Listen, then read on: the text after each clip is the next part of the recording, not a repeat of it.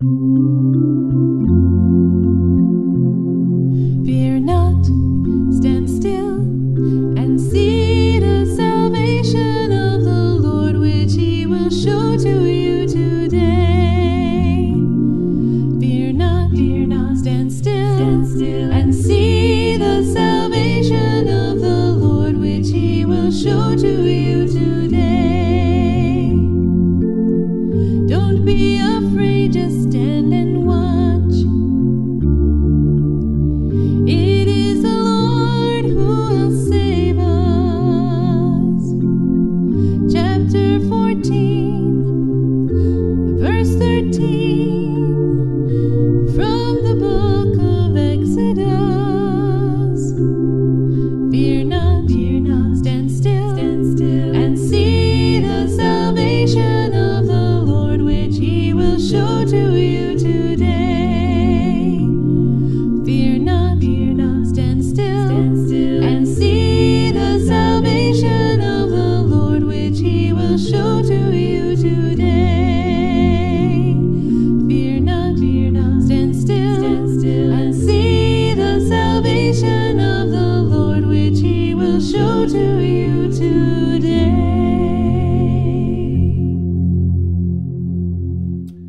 Okay, good day everyone. Let's get started pretty much right away now. As you know, I have a habit of having a number of verses to get through, and usually when I see time running towards an end, or when our limit is usually up, I begin to rush a little bit. So I will try and stay focused on what we're looking at. I won't promise you anything, but I will do my best. But as you are aware, we have been looking at the attacks on the Holy Scriptures, and we have been specifically looking at the attacks that come from the New King James Version. So over the past few lessons, we have been looking at examples where the New King James Version attack Bible truths or Bible doctrines found in the Word of God. And we've used John 17:17 as our guide, where the scriptures say, "Sanctify them through thy truth, thy word is truth." So hence we've looked at examples where they've attacked the truth, meaning the Word of God, and then we're going to be heading in the direction where the New King James Version then actually attacks the truth, meaning the Lord Jesus Christ, just like we did with the New International Version. And as you have seen thus far, it's not just one particular teaching or doctrine over here that the New King James attacks, or another one over here, or just one specific one. There's a majority. There's been teachings or historical accounts there in the Old Testament where they've made a mess of things, and then as we've run through some New Testament references as well, you have seen that they attack those teachings. And this book, the New King James Version, cannot be trusted. And we've seen thus far that yes, it is a satanic version. And we say that because there is another spirit that's behind it. And we've already made mention before that root of that spirit ultimately comes back to Satan. Just like he attacked the words of God there in the garden. And we looked at those three characteristics of Satan, that firstly he causes or brings doubt upon the words of God. He defiles the Word of God by either adding to the Word or subtracting to the Word. We've seen the New King James Version do that. And then thirdly, we see that the devil deceives concerning the Word of God. And he did that in Genesis chapter 3, where he mixed truth, God's words, with error, forcing his own words, or changing the complete truth that was being taught there in Genesis chapter 3. And again, we've seen that take place in the New King James Version, and we'll continue to see examples of that as we look at these references here in today's lesson. Now, before we start into today's lesson, why don't you turn to the Gospel of Luke? And this came to thought this past week, because this past week, I believe it was on the Tuesday, was the 16th of November. And you may say to yourself, well, what was the significance of the 16th of November? Well, anyway, on my watch, obviously it gives the date like most watches, and over here in Australia, where we have the date correctly written, unlike in other countries around the world, hint the United States of America, where they have the date written back to front. Whereas here in Australia, we have it the correct way, just like in the United Kingdom as well. So on that Tuesday, it was the 16th of November, the 16th of the 11th month. So on my watch throughout that whole day, it said 1611. So a constant reminder to me of what? Of this authorized version. Because when was the authorized version first published? It was published in 1611. So I thought that was pretty neat there on Tuesday this past week, that it was the 16th of November, 1611. So I've dubbed that King James Day. Okay, so next year on November the 16th, I'm going to wish you all, if I remember, and I trust that I do, Happy King James Day, because I've dubbed that King James Day 1611. And I was reading through the Gospel of Luke this past week, and interestingly enough, if you look at Luke chapter 16 and look at verse 11, just have a look how your Bible is put together. And again, you can see God's hand upon this, because is there any coincidence that we have this verse here in Luke 16:11, with it being 16:11 when the authorized version was published? Have a look at it with me. We read over here, yes, Luke 16:11, it says, "If therefore ye have not been faithful in the unrighteous mammon, who will commit to you your trust the true riches?" You know, where do we find those true riches? We find those true riches not in a New King James Version, not in a New International Version. For a practical application for us, where are you going to find those true riches on how to live the Christian life, on future events that are going to take place in this world, those teachings about heaven, those teachings about hell, those teachings about Jesus Christ? You are going to find those true riches in the authorized version. And I thought that was pretty neat there in Luke 16:11, where it says, "If therefore ye have not been faithful in unrighteous mammon," it says, "who will commit to your trust the true riches?" You have a book right in front of you, which is filled with all sorts of spiritual riches found here on in, and they're described here as the true riches. So I thought that was a pretty neat practical application there. So just keep that thought in mind. Every 16th of November, just remember Luke 16 verse 11. All right, let's get into our study now as we look at these attacks. We finished up looking at Galatians chapter 2 and verse 20. Remember, the thought there was about being crucified with Christ, and it's something daily that we need to put into practice. Daily we need to die to self and die to sin, and make sure that Christ is living through us, whereas the New King James Version teaches it's a one-off event.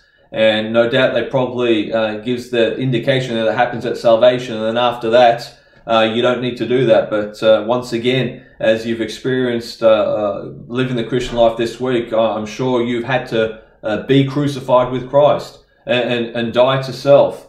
And we're going to continue that sort of thought here when you look at the book of Ephesians. So go to Ephesians chapter number 4 and have a look at what the scriptures say in verse number 22. Ephesians chapter 4, and look at verse 22, and I'll get it open here in the New King James Version as well.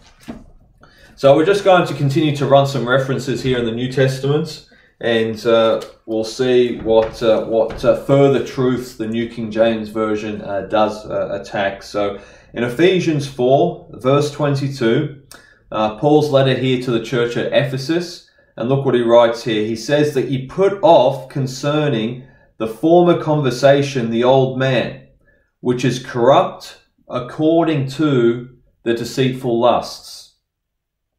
Now, when he mentions conversation here in verse 22, he's not talking about our speech.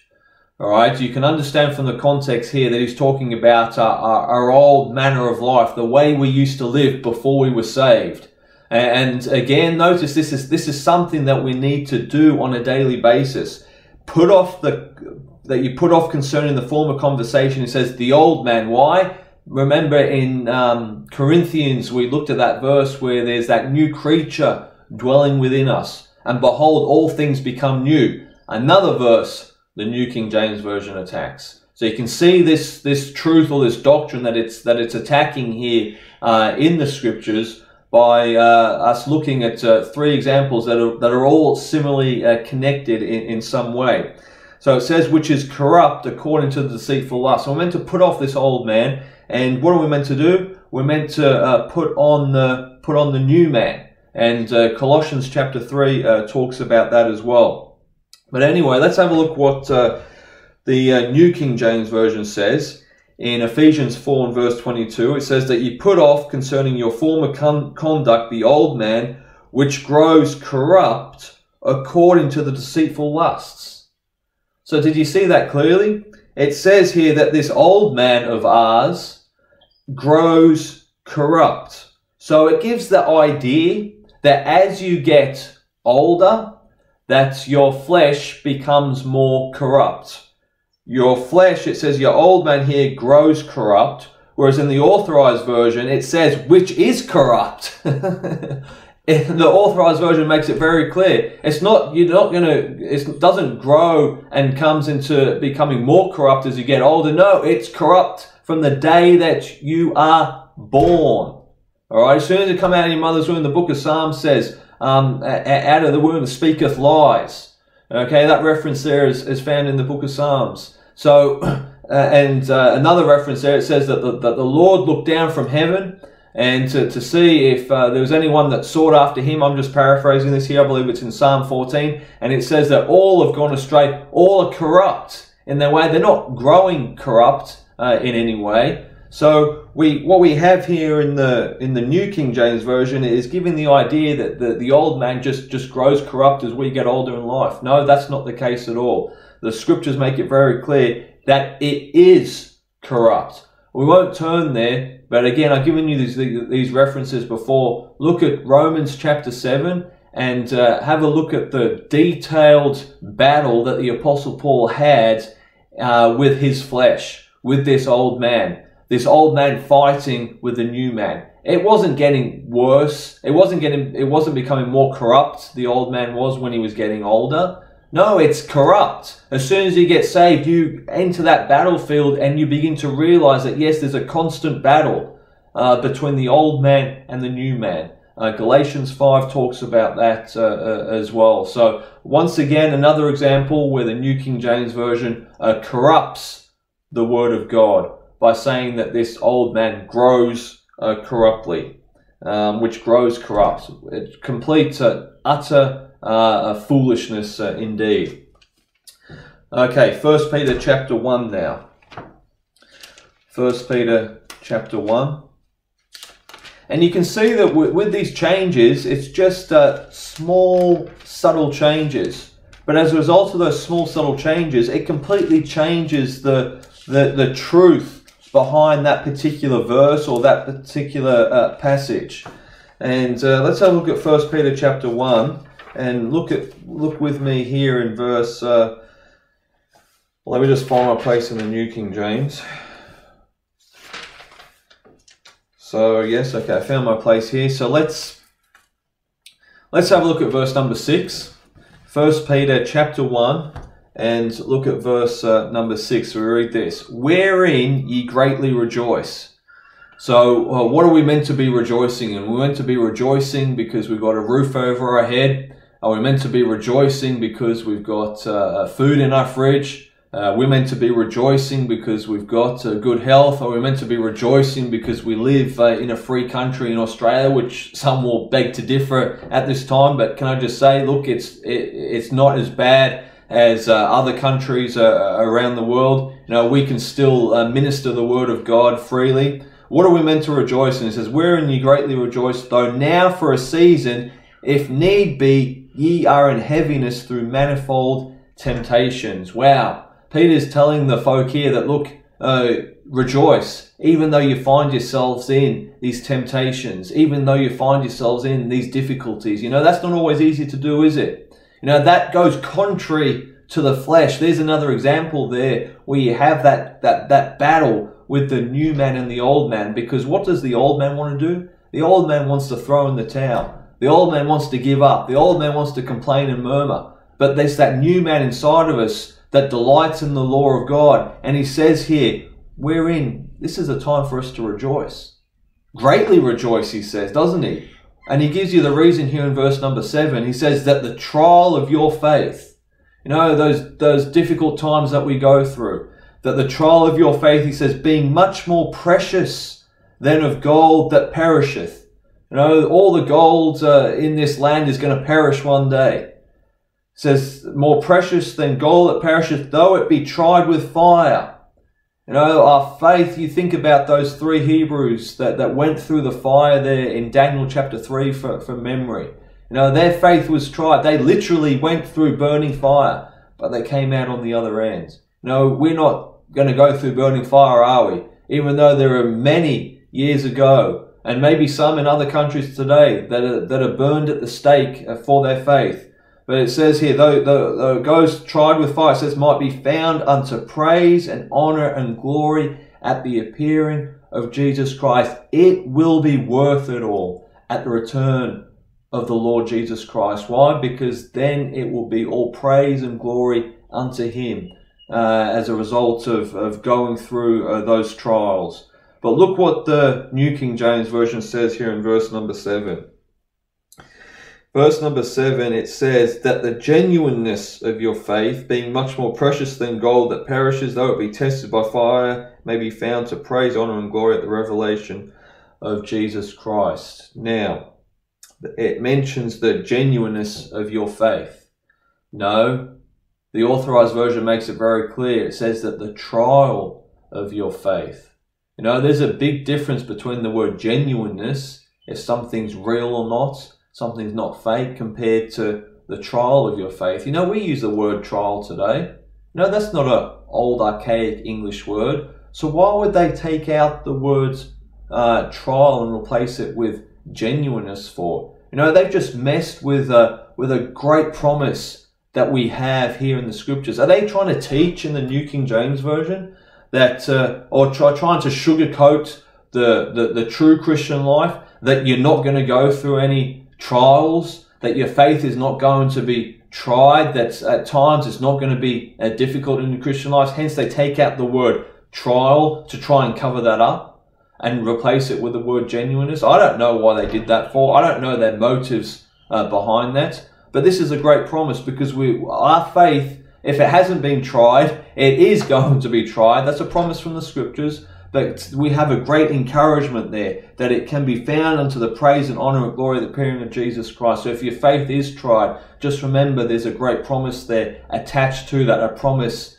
to come. And that is part of the normal Christian life. Don't think it's strange that you go through a trial. But if you went through a trial of your faith when it came to reading the New King James Version, you would think it's strange, because they take out the word trial of your faith and replace it with the word genuineness of your faith. Let's have a look what they did in chapter 4. Same book, 1 Peter. Let's have a look what they did here in chapter 4 and verse number 12. Because again, this is talking about the trial of our faith in the Authorized Version. Let's have a look what it says here.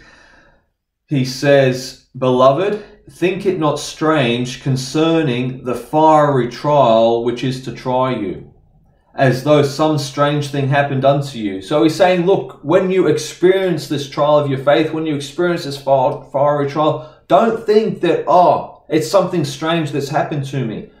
If we're living according to this book, we are going to expect, whoops, something dropped there, apologise for that, shouldn't be slamming the table too hard. If we're going to be living according to this book, then we ought to expect our faith to be trialed, and for times for us to go through these fiery trials. Look what he says. Beloved, think it not strange concerning the fiery trial which is to try you, as though some strange thing happened unto you. But look what he says in verse 13. But rejoice. Is Peter insane here? How can you rejoice in those fiery trials? Well, he just told us to do it in chapter 1. He's telling us to do it in chapter 4 here. But rejoice. Why? Inasmuch as ye are partakers of Christ's sufferings, that when his glory shall be revealed, ye may be glad also with exceeding joy. Because again, it will be worth it all when the Lord Jesus Christ returns. Well, let's have a look what the New King James Version does here in verse number 12. They say, Beloved, do not think it strange concerning the fiery trial which is to try you, as though some strange thing happens to you. So look what they've done here. And again, let me stress the subtlety of these translators.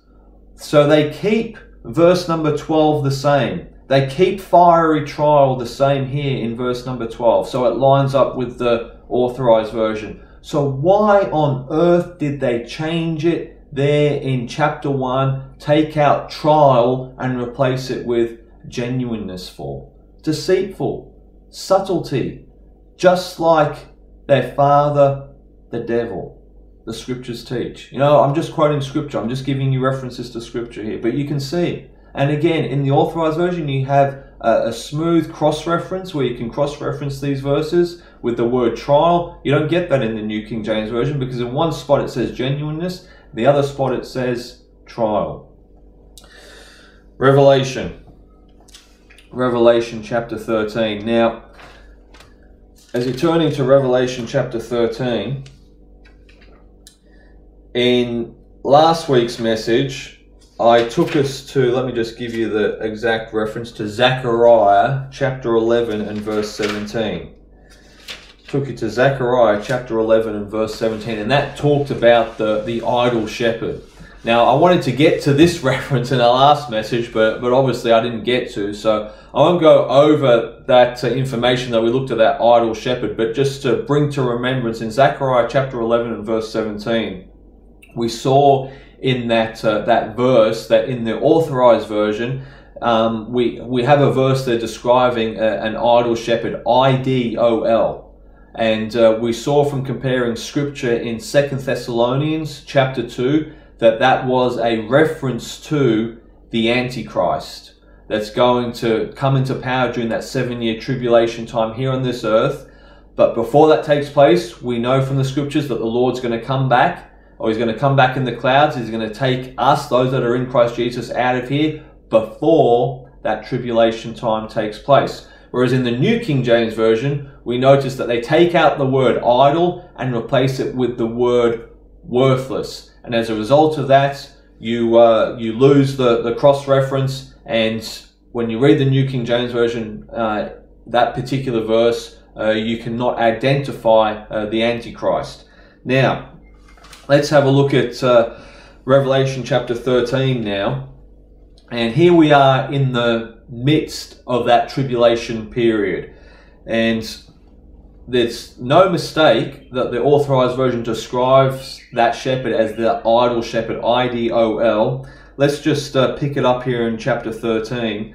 Chapter 13, any coincidence there in any way? If you look at biblical numerology in the scriptures, number 13 is a reference to rebellion. So is there any coincidence in any way that you have chapter 13 talking about the Antichrist, and that is connected with rebellion, the number 13 in the scriptures? Anyway, I'll give you another one as we move towards the end of this chapter as well. But let's have a look at verse number 2. It says, There was a beast which I saw was like unto a leopard, and his feet were as the feet of a bear, and his mouth is the mouth of a lion, and the dragon gave him his power and his seat and great authority. Look what happens here in verse number 3. It says that he gets wounded. But look at verse number 4. And they worshipped the dragon, which gave power unto the beast, and they worshipped the beast. They worshipped the beast. Who is this beast? This beast is the idol shepherd there in Zechariah chapter 11 and verse 17. I-D-O-L. Notice the reference here to worshipping this beast. They're going to be worshipping an idol. It's not a worthless shepherd. He is the idol shepherd. Again, here are some further true riches in the Authorized Version. It says, who is like unto the beast, who is able to make war with him? It says, there was given unto him a mouth speaking great things and blasphemies, and power was given unto him to continue 42 months. Look at him. It says, and he opened his mouth in blasphemy against God, to blaspheme his name and his tabernacle and them that dwell in heaven. Now, I want you to go down, and I want you to have a look at verse number 15, because there's going to be an image that's going to be made. There's going to be an image that's going to be made, and you can read a little bit about it here in this chapter. I'm just kind of scanning through it here just to give you a little bit of context. And it says in verse 15, he had power to give life unto the image of the beast. So there's going to be an image here of the beast. Life's going to be given, so somehow it's going to be made alive. And it says that the image of the beast should both speak, and cause that as many as would not worship the image of the beast should be killed. Notice that. What sin is going to be predominant during this time? It is going to be idolatry. Notice what it says here, that this image is going to come to life, and it's going to be able to speak. And those that do not worship this image, what's going to happen? Death penalty. They are going to be killed. Punishable by death. The idol shepherd. All lines up, doesn't it? Anyway, saying all that just to get to our verse here in verse number 16. Look what it says here. And he causeth all, both small and great, rich and poor, free and bond. So that's basically all mankind during this tribulation time. It says to receive a mark in their right hand or in their foreheads. As a result of this, verse 17, that no man might buy or sell save he that had the mark or the name of the beast or the number of his name. Now, before we have a look at what the New King James Version says, can I just say something when it comes to these two verses? There is a lot being said at this present time concerning the COVID-19 vaccination, that this is the mark of the beast. Well, what saith the scripture? Is the COVID-19 the mark of the beast? While the scripture make it very clear to us that this is not the mark of the beast, one reason we can give straight away is because we as the church are still here. This takes place during the tribulation time. So the COVID-19 vaccination is not the mark of the beast. You know, there are people saying that, yes, if you get injected with the vaccination, then you've been injected with the mark of the beast. You know, we'll look at it a little bit closer. But can I just say, from the scriptures, that statement is totally and utterly untrue. Not my opinion, but what saith the scriptures. Should you get vaccinated? Should you not get vaccinated?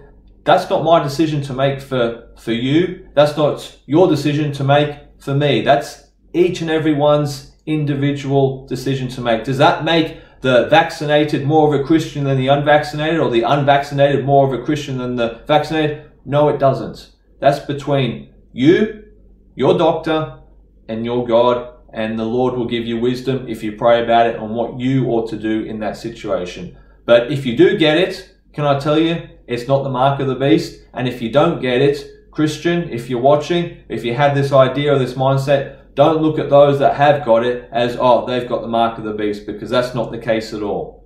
Look what it says here. It says here in verse number 17, it says that that no man might buy or sell save he that had the mark or the name of the beast or the number of his name. There you can tell that the COVID-19 vaccination is not the mark of the beast. Because it tells us here it's either the mark or the name of the beast or the number of his name. Here is wisdom, verse 18 says, let him that hath understanding count the number of the beast, for it is the number of a man, and his number is 666. Okay, so that's not the COVID-19 mark of the beast. That vaccination is not. We make it very clear here, it's 666. Notice verse 18, what's 6 plus 6 plus 6? 6 plus 6 is 12, plus another 6 is 18. 6, 6, 6. Any coincidence? No coincidence at all. Anyway, look what the New King James Version says here in this verse. In verse number 16, he causes all, both small and great, rich and poor, free and safe, to receive a mark on their right hand or on their foreheads. Now, if you don't look at that closely, you'll think, well, it matches up with the Authorized Version. No, it doesn't. Look at it closely. Look how subtle these translators are. The Authorized Version says to receive a mark in their right hand or in their foreheads. What does the New King James Version says? To receive a mark on their right hand or on their foreheads. See the difference? They take out in and replace it with on. No, there's a big difference, isn't there? You can either have it on the surface or under the surface. And the Authorized Version makes it very clear that it's going to be in their right hand or in their foreheads, not on their right hand or on their foreheads. Another example where that truth is, where a truth here in the New King James Version is attacked. All right, we've got about 20 more minutes to go. So I will show you some other truths now where the New King James Version does attack the Authorized Version. I'm just going to give you 3 examples here. Firstly, if you like to turn over to the book of 1 Corinthians. 1 Corinthians chapter number 8.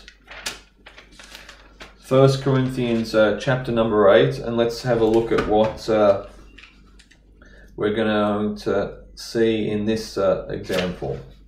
1 Corinthians chapter 8, and you'll notice as you read the Authorized Version, a particular word pops up, especially in the book of 1 Corinthians. It's found in other places as well, but we'll just look at these quick examples here. The word charity.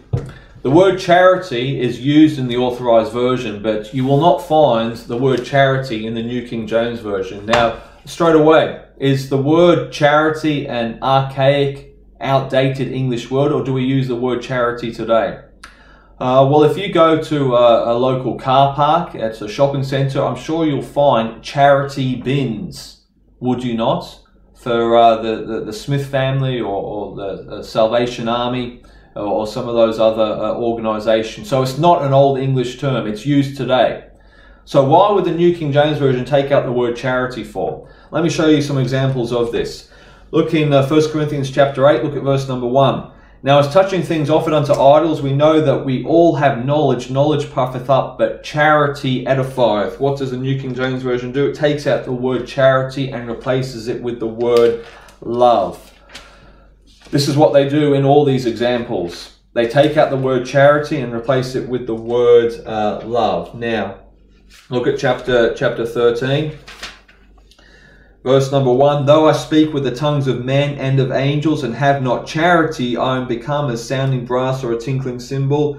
Again, take out charity and replace it with the word love. They do the same in verse number 2 as well. And in verse number 3, charity is taken out, love is replaced. And if you look at verses 4 now, verses 4 down to verse number 8 gives us a definition of what charity is. And you'll get a good definition, Bible definition of what charity is here in these verses. And it starts off by saying charity suffereth long and is kind, charity envieth not, charity vaunteth not itself, is not puffed up, and goes all the way down there to verse number 8. Whereas when you read in the New King James Version, takes out the word charity and replaces it with the word love. Now, when we read the definition of charity here, we see that charity is a giving love. It's a giving love, and it's a type of love that we ought to have for each other in our Christian walk.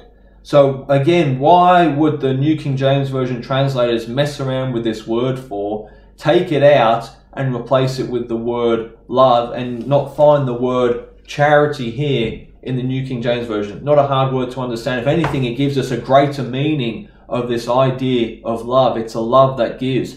Isn't that the type of love that God the Father showed mankind in John 3:16, where it says, for God so loved the world. How did he prove his love? For God so loved the world that he gave, a love that gives. He gave his only begotten Son, that whosoever believeth on him should not perish but have everlasting life. I found this pretty funny. Look at 1 Peter chapter 5. 1 Peter chapter 5. Because there is a difference here between love and charity. And this should make it clear to you here in 1 Peter chapter 5 and verse number 14. 1 Peter chapter 5 and verse number 14. Look what it says here.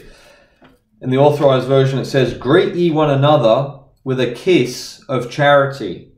Peace be with you all that are in Christ Jesus. Amen." So Peter's finishes off his letter here and says to greet one another with a kiss of charity. And that type of love that he's talking about is obviously a love that gives, and a definition there, we looked at it, 1 Corinthians chapter 13, gives the idea of what this kiss of charity is.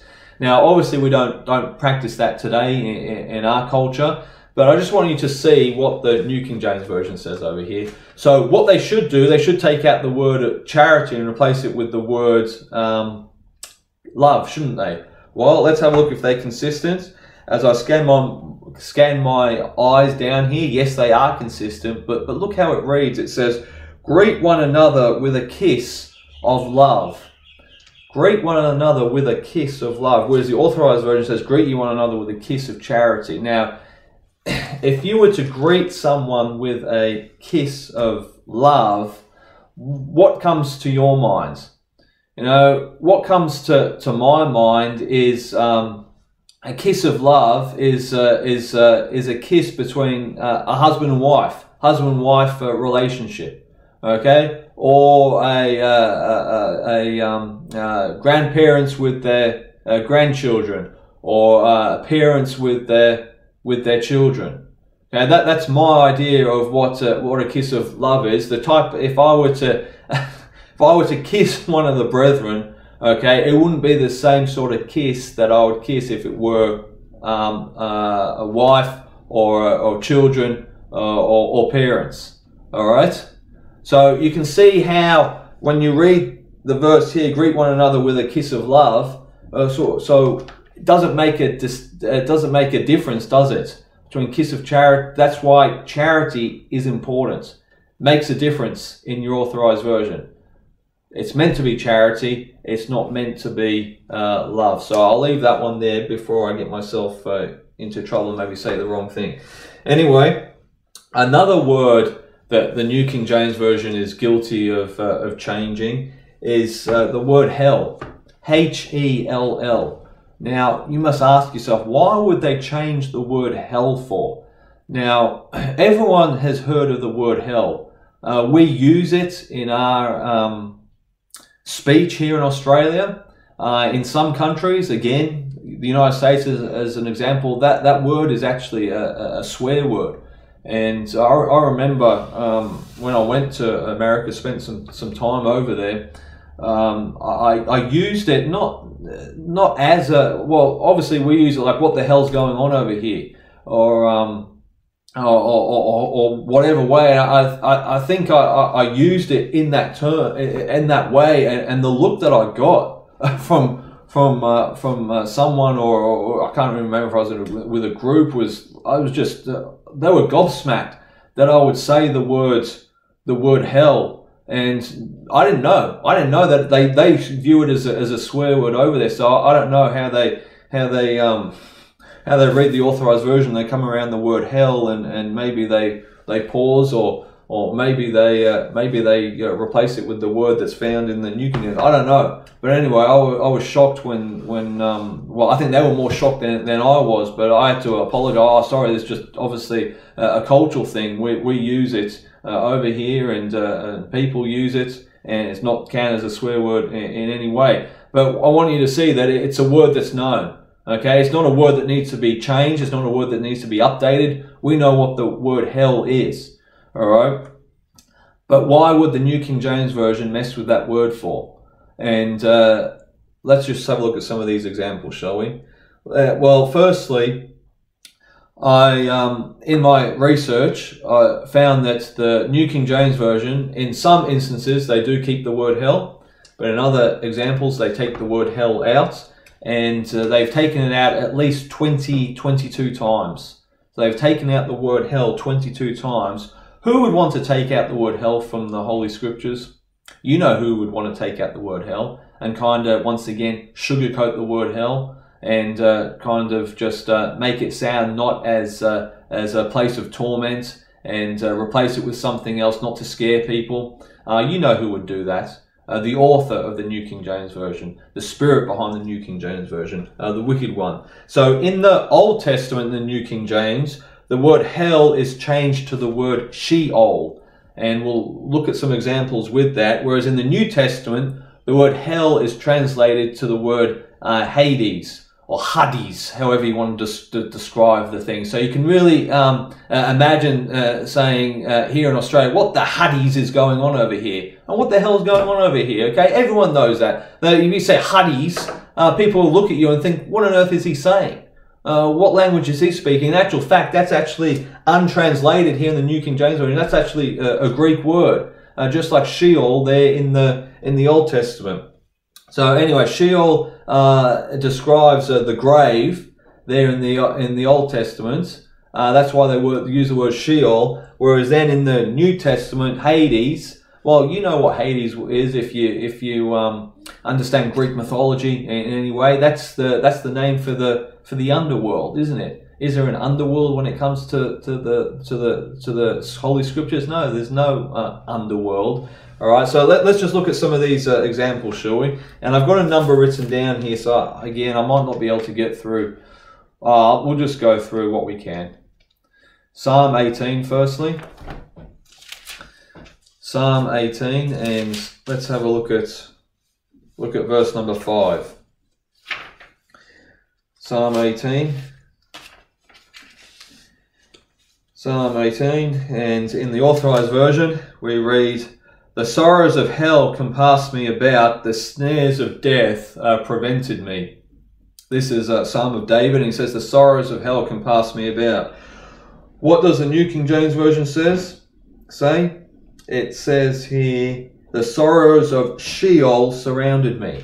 So there it is. They replaced the word hell with Sheol. And as a result of doing that, what on earth is Sheol? Why not just leave it as it is? The problem is they don't understand the context of what's going on. So as a result of them not understanding what's being written here, they feel that they need to remove the word hell and replace it with the word Sheol.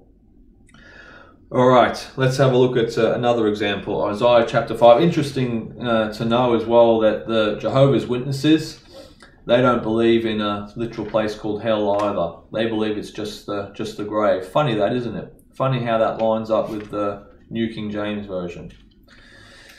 Same spirit behind the New King James Version is involved in the cult of the Jehovah's Witnesses. Birds of a feather flock together, they say. Isaiah chapter 5. Isaiah chapter 5, and let's look at verse number 14. Isaiah 5 and verse 14. It says, let's look at 13. "Therefore my people are gone in captivity, because they have no knowledge, and their honourable men are famished, and their multitude dried up with thirst. Therefore hell hath enlarged herself, and opened her mouth without measure, and their glory, and their multitude, and their pomp, and he that rejoices shall descend into it." Talking about a literal hell. What does the New King James Version do here in this verse? In verse 14 it says, "Therefore Sheol has enlarged itself." Sheol has enlarged itself. No, it's called hell. H-E-L-L, not Sheol. Let's look at chapter 14 of Isaiah. Another example. Isaiah chapter 14.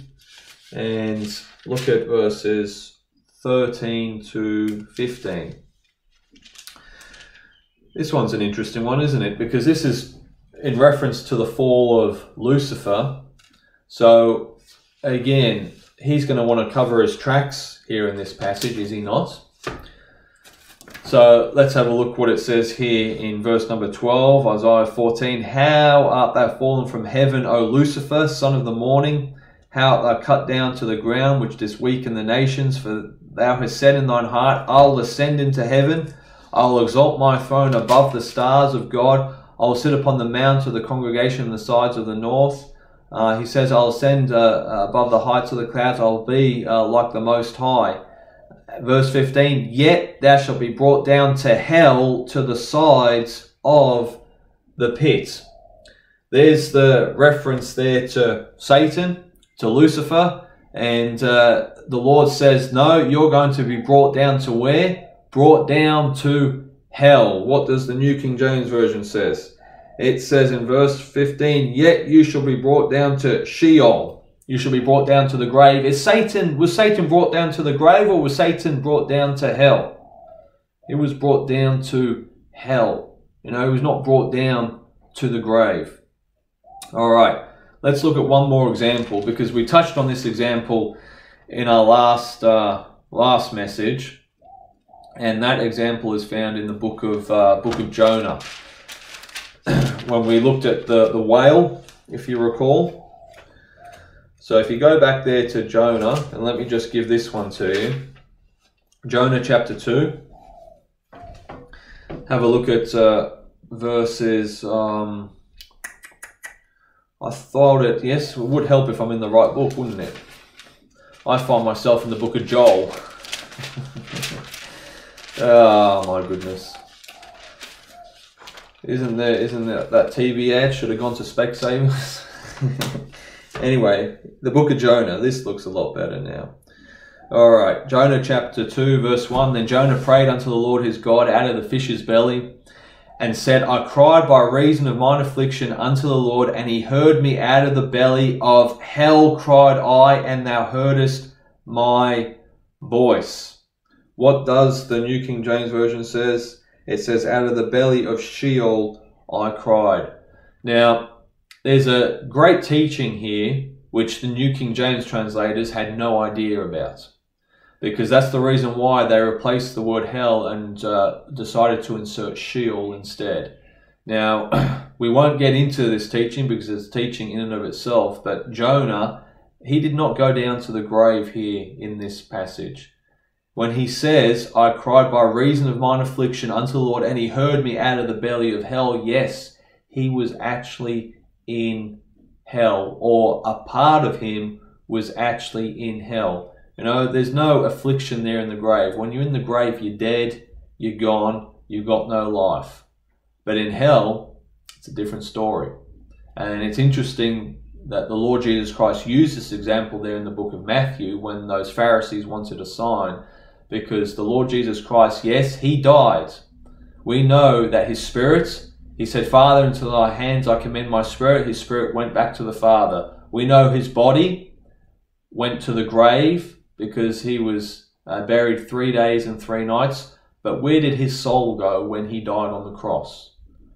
His spirit went to the Father. His body went to the grave. Where did his soul go? On the cross he said, I thirst. What did that rich man say there in Luke chapter 16 about being in a place called hell? Being in torments. We'll get to that in a minute. Like I said, that's a message in and of itself, okay? But you only get that from the Authorized Version. You don't find that in the New King James Version.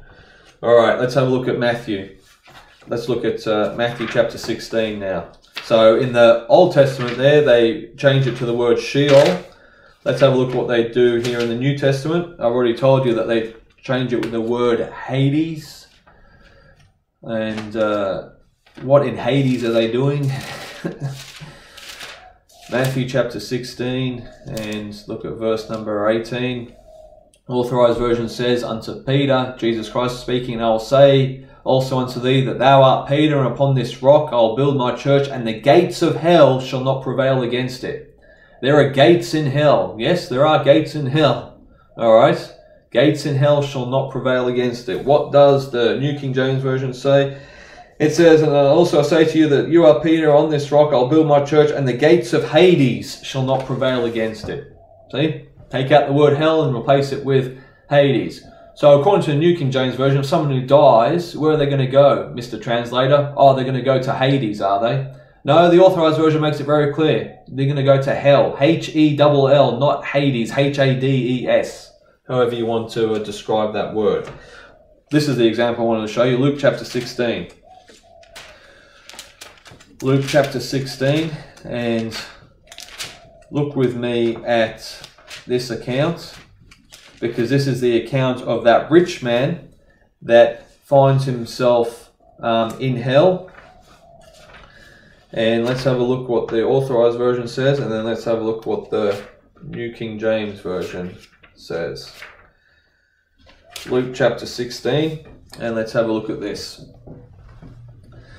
Verse 22 says, "Came to pass that the beggar died and was carried by the angels in Abraham's bosom. The rich man also died and was buried." So this rich man, it says that he was buried, whereas the beggar went to Abraham's bosom. Look at verse 23, talking about the rich man, and in where? And in hell he lift up his eyes, being in torments. It says, he seeth Abraham afar off and Lazarus in his bosom. Verse 24, look what he says. He cried and said, "Father Abraham, have mercy on me. Send Lazarus that he may dip the tip of his finger in" what? "In water." What did Jesus Christ say on the cross? "I thirst." Why would Jesus Christ say, "I thirst"? Could it be that his soul went to this place? It says, "And cool my tongue, for I am tormented in this flame." He's being tormented in where? He's being tormented in a place called hell. What does the New King James Version do here in verse number 23? It says, "And being in torments in Hades." Being in torments in Hades. No, being in torments in hell. Now, again, this is a study in and of itself, but let me just make it clear to you here. In the Old Testament, before the Lord Jesus Christ died and rose again from the dead, people went to two different places. They either went to a place called hell that we read about here, or they went to a place that we read here called Abraham's bosom. A place of Abraham's bosom here, notice that Abraham's bosom is a place of comfort. Look at verse 25. Abraham said, "Son, remember that thou in the lifetime receivest thy good things, and likewise Lazarus evil things. But now he is comforted, and thou art tormented." So there was a place of comfort, there was a place of torment. That place of comfort was known as Abraham's bosom, was known as paradise, according to 2 Corinthians chapter 12. There was also another portion of that part, Abraham's bosom. There's also another portion there, a great gulf fixed, separated Abraham's bosom from a place called hell. And that place was a place of torment. We can see this particular individual, this rich man, being a place called torment, where he thirsted, where he was in pain, and where he was in suffering. That's where people went before Christ died and rose again from the dead. Those righteous to Abraham's bosom, those unrighteous to a place called hell. The Lord Jesus Christ died, rose again from the dead. As a result of that, again, I'm going pretty quick with this. You've probably never heard of this stuff before, but the Lord Jesus Christ came down to this area here and led captivity captive, Ephesians chapter 4, took those saints there in Abraham's bosom up into heaven, and as a result of that, all that area now is now become hell. And so when someone dies today, those that are in Christ, they don't go to Abraham's bosom. They go straight up into heaven. To be absent from the body is to be present with the Lord. But those that reject Christ here in this life, they don't go up to heaven. They don't go to Abraham's bosom, but they go to a place called hell. And it's not called Hades. It's called hell, just like the Authorized Version states. All right, I'm going to leave it there. I know some of that stuff at the end there, not necessarily to do with our study on the attacks of the Holy Scriptures, but it just gives you further evidence to show that these truths that the New King James Version attack in the Authorized Version are very serious. These are Bible truths that you're not going to find in the New King James Version if you read Sheol and Hades in this book instead of reading hell as it's meant to be here in the Authorized Version. All right, I'll leave that thought there. I've got a couple of more examples to show you, but I believe next Sunday I'm going to be preaching down here in Sydney, so Lord willing I'll be able to upload that message, and then after that we'll get back to continuing to look at the attacks on the Holy Scriptures when it comes to the New King James Version.